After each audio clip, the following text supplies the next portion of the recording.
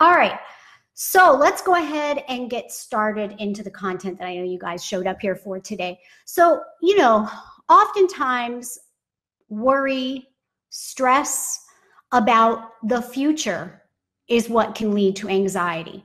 But some of us just basically have an anxiety disorder. It's not so much we don't even know what we're worrying or stressing about. It's just this anxiety takes hold of us. And I feel like it's a side effect of living in today's society. It's just how we lead our lives today is not the best and latest. It's the latest, but it's not the greatest, right? I believe that ancient humans had it down, or the cultures that live without a lot of the technology were immersed in the technology, were immersed in so much fakeness, from what do we put on our bodies, to how we wash, to what we drink, to what we eat, to what we listen to the media, to what influences us. In every aspect, we're bombarded by it. And I feel like this is what leads to a lot of panic and anxiety disorders. So for some, it's sort of unexplainable. And for some, it's worrying or stressing about the future that leads to anxiety. I heard someone say the other day that thinking on the past leads to depression, and thinking and stressing about the future leads to anxiety. So if you can help, reel in your thoughts, that can do some benefit right there. But we're going to talk about crystals today. Okay, so I've got 5 crystals I'd like to talk to you about that are wonderful for inviting in the vibrations we want to invite in to get us past this anxiety. Remember, we want to stay to the end because I'm going to give you 2 actionable tools today. We're going to do something interactive.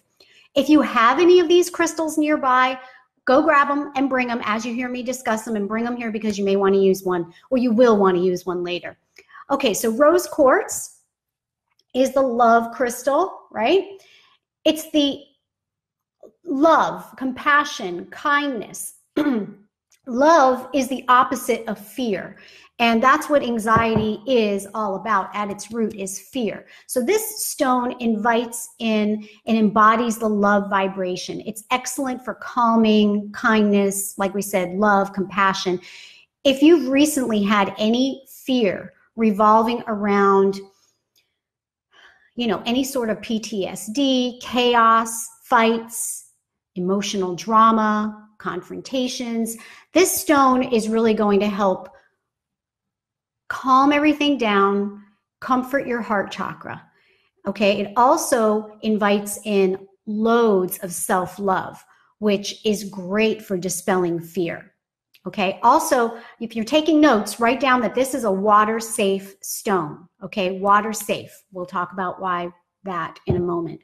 All right, the next one I want to talk about is blue lace agate. And this stone is well known for centering and calming your vibrational frequencies. It works really, really well for reprogramming your thoughts and your reactions, for calming your electromagnetic field. It's a throat chakra stone, so it allows us to express ourselves in a calm, gentle way with a positive outlook.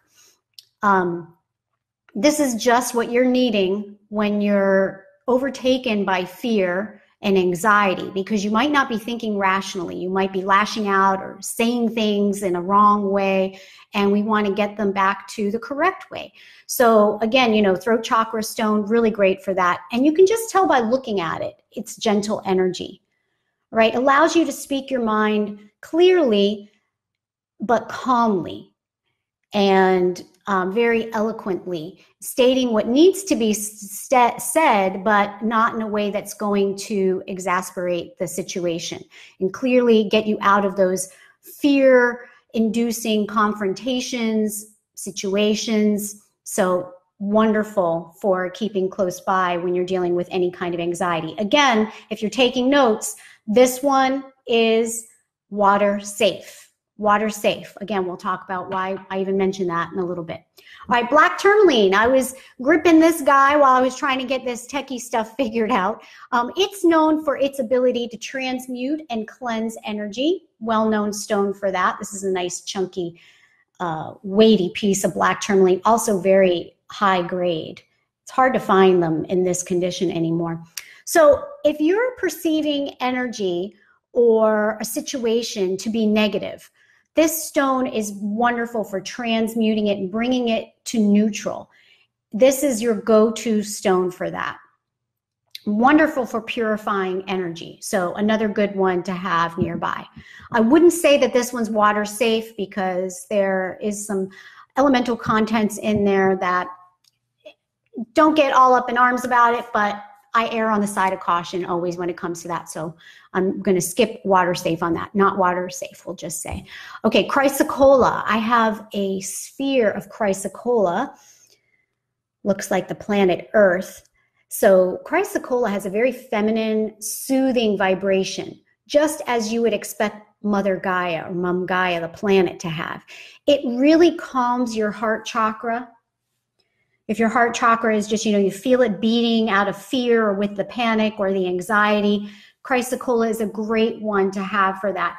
It's also going to give you more confidence when you're just paralyzed with fear.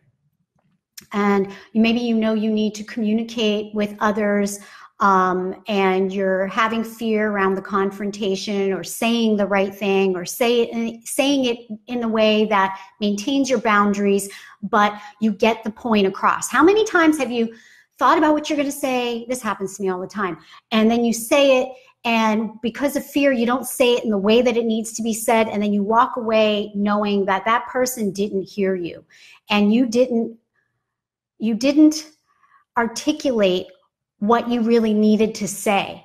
And now you're just gripped with fear. You don't want to go back and have that confrontation again, and you're crossing your fingers that they understood what you needed to understand, and it was a complete miscommunication and no one understood anything. And they just keep doing the same thing, right? So chrysocolla is the one that's going to get you out of that situation. When you simply need some security in the social situations, confrontations, or social situations of any kind, it's a great one to either wear as jewelry or keep in your pocket. Or what if, public speaking is a big one. People are really, really terrified of public speaking. Some people are, not all of us, obviously. I mean, I get a little nervous about it, but I don't mind. I love public speaking. But I know that's one of the biggest fears. And chrysocolla is one that I recommend for having in your pocket or a mojo kit or in your bra, wherever you like to have it when you're doing any kind of public speaking. Okay, the last one I don't have with me. I wanted to have it with me, but I can't find it. I don't know what happened to it. It's Nirvana quartz, and it's one I really did wish I had here with me to show you because it's not a common one. It's got, it comes from Tibet. It's a beautiful quartz, large, chunky, very milky. It's not clear at all. It's got lots of etching on it and a coating of hematite, so it's slightly pink, pinkish white, barely pink. Nirvana quartz is wonderful for helping you to overcome fear and allowing you to trust, to invite in trust. Okay, it's also allowing you to love yourself fully, all the flaws included, because Nirvana quartz visually is covered in flaws. So it helps you to learn to accept and love yourself with all the flaws, and I'm putting that into quotes because you are perfect in all your ways. The way that you are is 100% perfect. There are no flaws. It's so that we're not all carbon copies of each other in every way. I'm talking energetically, personality-wise, and as well as physical. Okay, so Nirvana quartz is wonderful for that. If you have issues with that, get yourself a Nirvana quartz. And Nirvana quartz is a water safe one. So if you want to say that. I did see somebody ask about chrysocolla. I did not mention it's water safe, and I don't consider it to be water safe because of its possible copper content and some other, because chrysocolla is a stone, actually. It's not a crystal. It's a mixture of other minerals. There's other things in there to be debated with the geologists. I'll leave that to them. So I'm not listing it as water safe. So we're going to do an anxiety busting meditation here together, okay?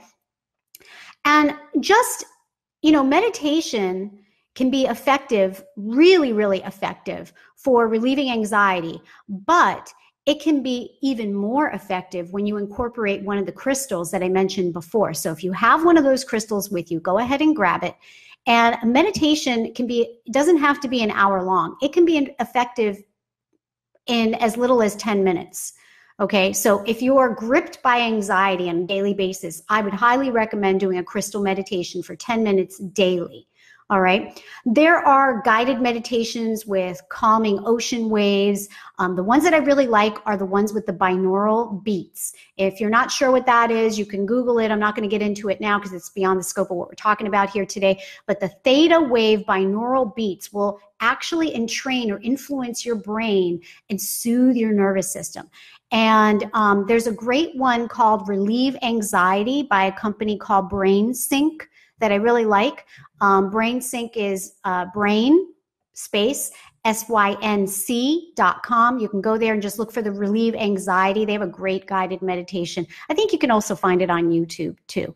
What's great about the theta waves is that theta waves are all about relieving anxiety. It's the childlike brain. It's where deep learning can take place. It's also a brainwave state you go into when you're in deep sleep, and it allows you to absorb and retain massive amounts of information that gets stored in your long-term memory. So it's most like the brainwave state that you can be in to be most like a quartz crystal, because these are things that quartz crystals can do, is store massive amounts of information in a bank, in a data bank. That's something that quartz crystals are able to do. So theta wave makes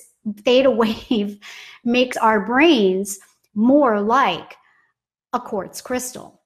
Okay. And, again, meditating can help you to temporarily relax, but it gives you long-term effects too. They accumulate when you do it on a daily basis. And like I said, just 10 minutes is great, but it's greatly amplified when you use a crystal. And more importantly, it works on a deeper level by physically altering your actual brain function and brainwave activity. Okay, so getting your brain more into theta, if we just leave it alone and do nothing, you're always going to be in beta when you're awake. And that's great for doing, things, but it can be taxing and stressful on our brains. And it's good to bring it and entrain it into theta when you're able to. And meditation can actually reprogram your brain to be less anxious over the long term. So that's the goal here, right? And like I said, it can be effective, extremely effective in as little as 10 minutes. All right, so clear your space, close your door, try to go to a quiet space. If you're driving right now, you don't want to be doing that. You want to save this for later. And just create sacred space mentally in your mind. Visualize yourself in a sacred space. Try to control whatever you can as far as noise goes, and hold one of your crystals, whichever crystal it may be, if you have one. If you don't have access to a crystal, that's okay. You can still do this with us, okay? So we're going to take a few deep breaths and close your eyes.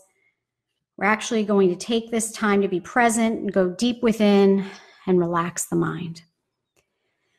Feeling anything you're holding on to, release it. Any sensations, any tightness in your muscles, any tension. Check in with your emotions. What are you feeling right now? Just notice and observe, and then leave it there. And visualize the interior of the crystal you're holding, the orderliness of it, as it influences and reduces the chaos in your brain. And now bring our attention to our breath, not doing anything special with it, just notice it.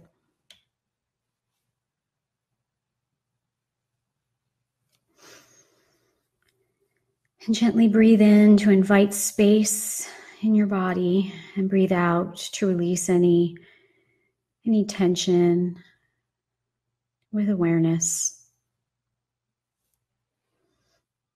Now bring your attention to your belly as it rises and falls with each breath.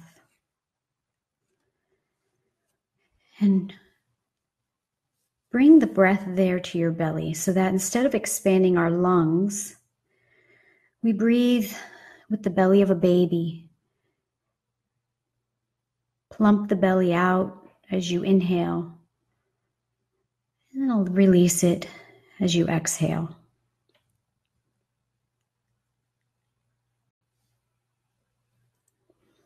Expanding the belly on an inhale and falling on the exhale.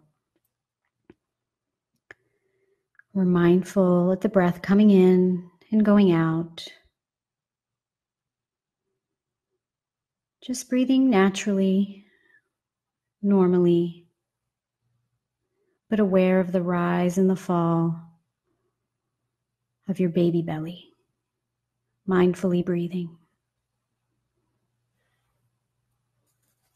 This belly breathing actually calms us. You can do this whenever you're feeling stressed, angry, anxious, anxiety, fearful in any way.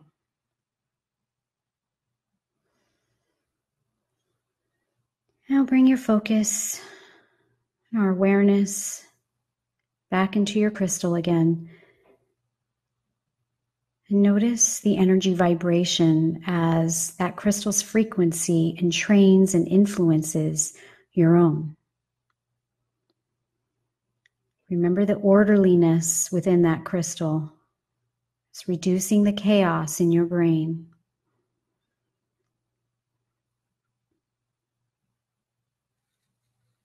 And even during this meditation, we might be experiencing a fearful thought or some anxious thought or worry or fear. And we can just observe it and let it go. Say thank you for showing up. You're not needed here right now. Don't worry about it because you can pick it up later if you want to.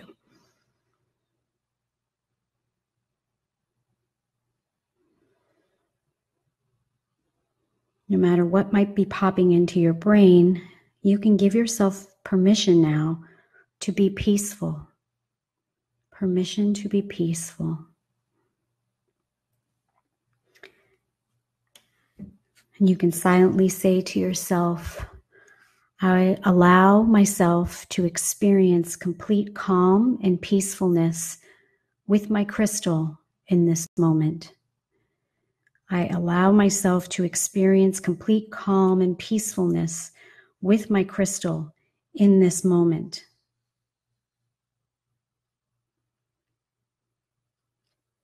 And just come back to your breath again. Gentle inhale and exhale. Feeling your belly expanding on the inhalation, releasing on the exhalation. Just gently breathing in and out. On your next exhale, you can even audibly sigh and sense the energy gently washing over you.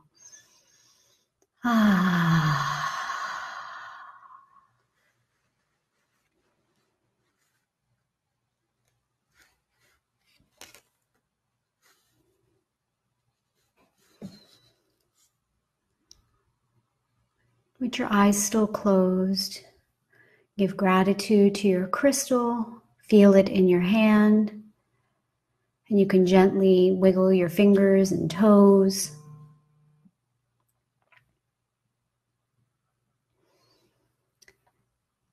And when you feel ready, you can come back to us